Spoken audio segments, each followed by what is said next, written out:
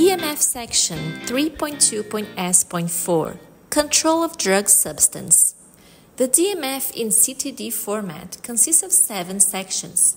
In this video, we will talk about section 3.2.S.4, which will describe how the manufacturer performs the quality control of the API.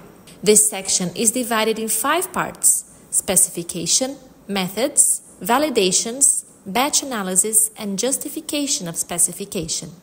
The information needs to be coherent throughout these different subsections and also in line with the previous DMF sections. For example, if the impurity section describes that a certain impurity is controlled in the API specification, this should be reflected here. We don't want any surprises here regarding the control of impurities, because in theory, everything was already well explained in the previous section, so we know what to expect. This section starts with the API specification, that is, all the tests which are performed in routine for each batch of the API which is produced, to decide whether or not that batch is approved. If the DMF complies with a certain pharmacopoeia, a comparison with the API pharmacopoeial monograph is done here, and this means that if the API is tested with the test described in the monograph, it will pass. So even if the specification limits are tightened in relation to the monograph limits, we can also consider that it complies with the pharmacopoeia. Each one of these tests is done through a method, an analytical procedure, and these need to be described in the section that follows. Even if some tests are outsourced, the complete procedure needs to be described.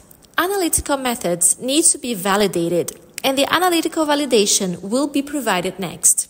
For pharmacopoeial APIs, if the method is exactly as described in the monograph, the validation may be only partial.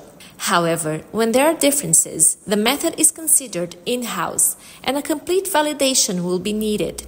The ICH guideline that should be followed is Q2. This guideline explains which parameters need to be part of the validation, depending on the purpose of the method. For example, identification tests only need to demonstrate specificity. On the other hand, tests for quantifying impurity levels need to have a complete validation with all the parameters shown on this table.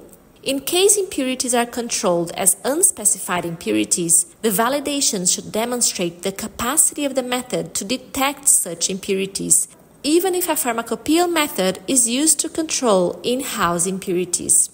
After the validations, batch analysis results are presented for the 3 batches that were used for the process validation, which were tested using this specification and these methods that were described. In case any test is only performed for a specific customer, for example, particle size, it may not be part of the certificates of analysis presented within the DMF, although its method and validation will be necessary for that customer. Finally, we will also see a justification for each test which is part of the specification, describing why it was chosen for the quality control of the API and why these limits are considered acceptable. Are the limits based on any pharmacopoeial monograph or ICH guideline? Is there any qualification study for impurities with limits higher than the qualification threshold as per ICH Q3A? If this is the case, another regulatory submission may be needed so that this study be assessed by a team specialized in toxicology. Also, in case the microbiological analysis test is not part of the API specification, a justification for its absence needs to be presented in line with the principles of ICH Q6A.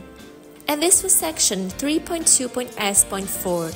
The next video will be about section 3.2.S.5, which is about the reference standards. Stay tuned!